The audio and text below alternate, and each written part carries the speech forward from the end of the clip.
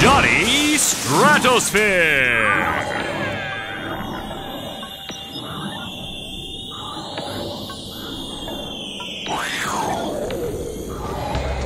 Hello and welcome to the Starship Jefferson. I am Captain Johnny Stratosphere.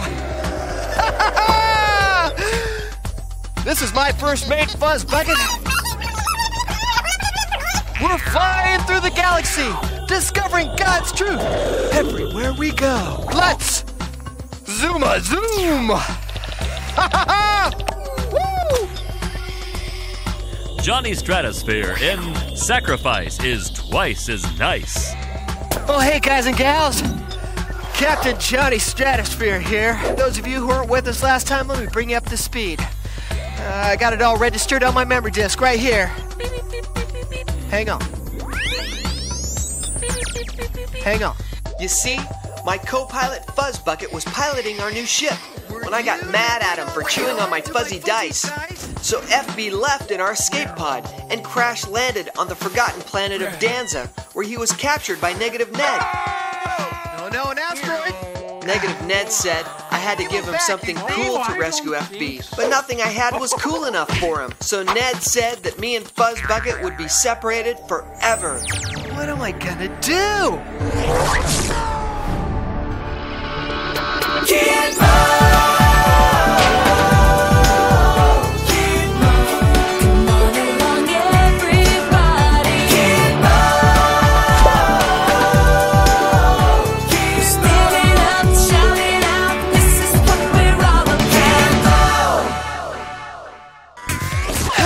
Find Fuzz Bucket.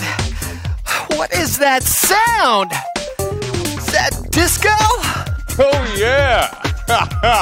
Captain Gigabob is in the house! That is the coolest spaceship ever! Woo! Hey there, spaceman! Check out the body karate on that ride!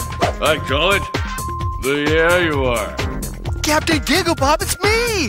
Johnny Stratosphere!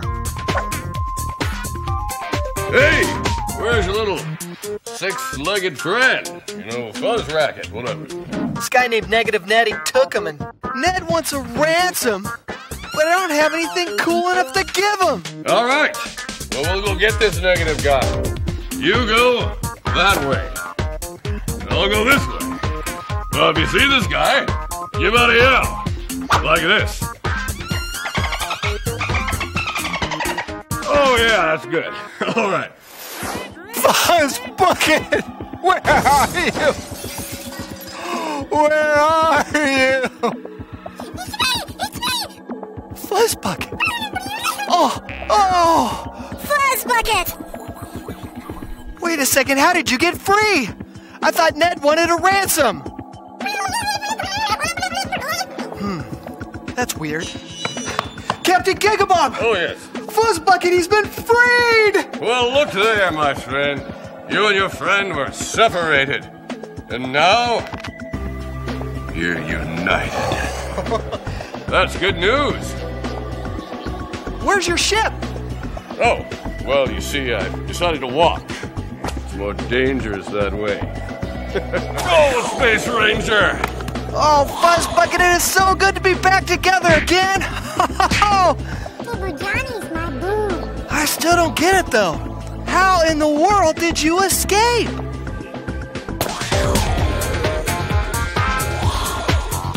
Oh, this is stylish. What a trade. The Fuzz Bucket for the Yeah You Are. Yeah, I'll go. Ooh, what's this button say?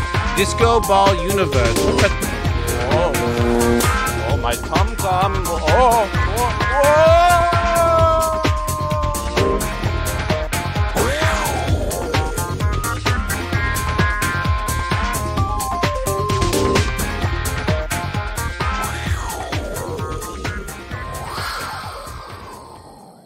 Get ready for an amazing and true Bible story.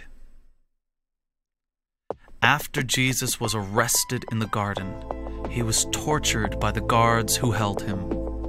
Then Jesus was sentenced to die on a cross because he was the Son of God. Jesus could have escaped the pain of death, but he chose to experience death as punishment for our sins, so that we would not have to be punished for them.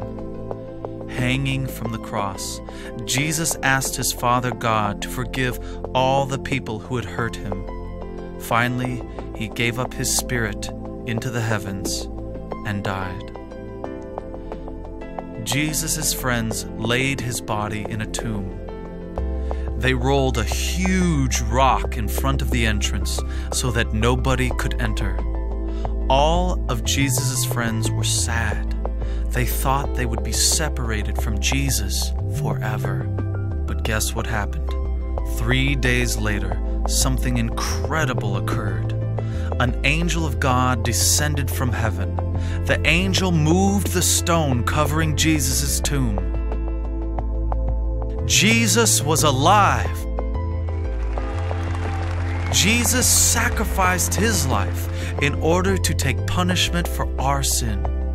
Because he was the Son of God, he also had the power to rise again and to heal our friendship with God in heaven.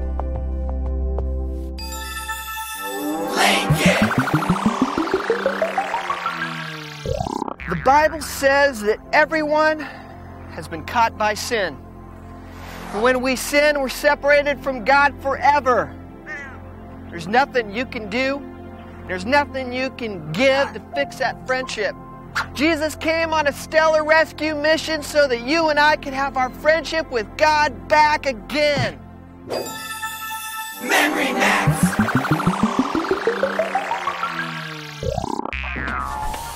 Well, guys and gals, it's time for today's Memory Max.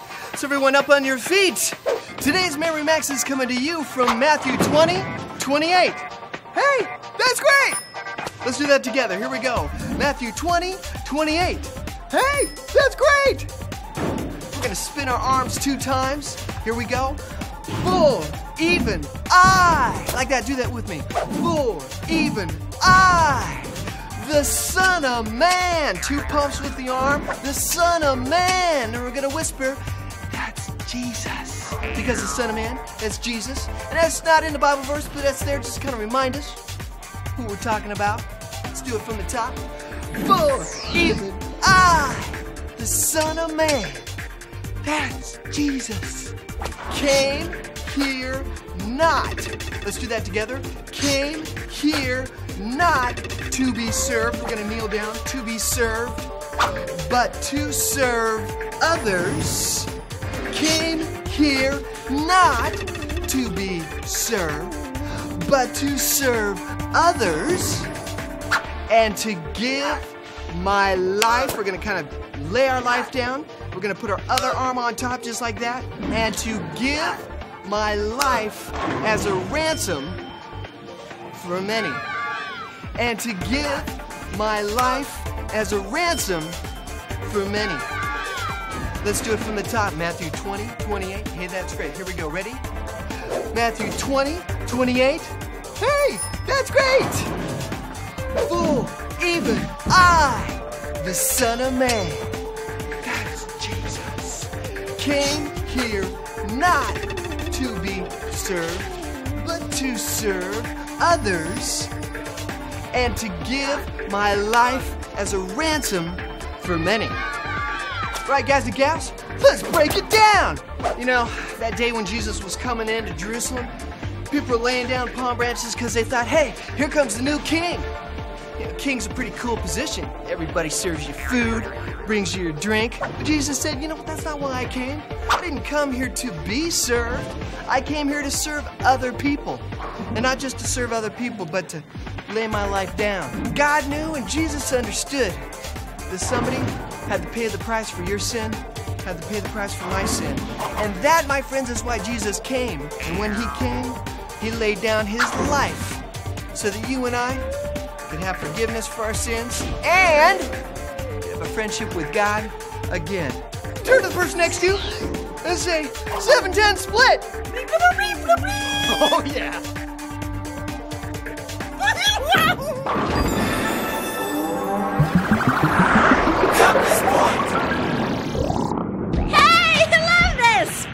monkeys! Jetpack Julie back again with yet another propelling compass point! Look out below!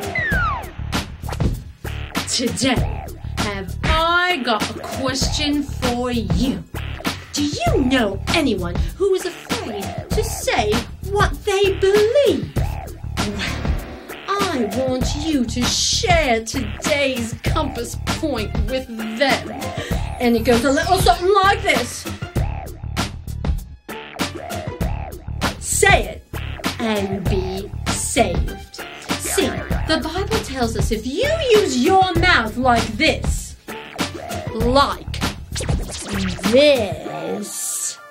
if you use your mouth to confess your belief in Jesus, then you will be saved by Jesus.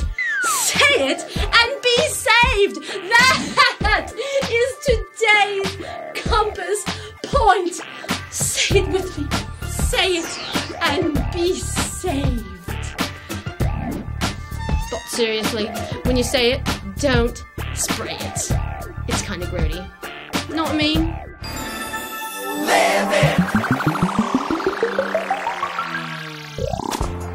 Jesus gave his life as a ransom for you and for me. He died, he was buried, and he came back to life again. But here's the great thing. Jesus made a way for us to have a friendship with God every day. But there's a problem, friends. Yeah, there's a problem, all right. No Jesus, no friendship. The Bible says if we've got sin in our life, our relationship with God is non-existent. So here's my question for you guys and gals. Do you have sin? What is that sin? Selfish behavior? Sin. Talking back to your parents? Sin. Beating somebody up? Taking stuff that isn't yours? Deceiving someone with a lie? It's sin, sin, sin. Turn to the person next to you and say, I smell some stinky sin. Romans 10:9 says, if you confess with your mouth that Jesus is Lord and believe in your heart that God has raised him from the dead, you will be saved. So when you sniff that sin, you need to tell God about it. God, I am sorry that I have sinned against you. I realize it. I realize I've got sin in my life. God, will you forgive me? Then you believe. You believe that Jesus was God's own son, that Jesus came and he died and he came back to life again. And he did it because of you. He did it so that you and I can have our friendship with God restored once and for all. Then you commit your life to God. Don't live your life for you anymore, because when you live your life for you, you live it selfishly. You don't care about anybody else but you. When you commit to follow Jesus, your friendship with God is restored. You can go to church, you can pray, you can learn more and more each day what it means to have a friendship with God. And that, my friends, is a friendship worth having forever. In fact, turn to the person next to you right now and say, I've got a forever friend.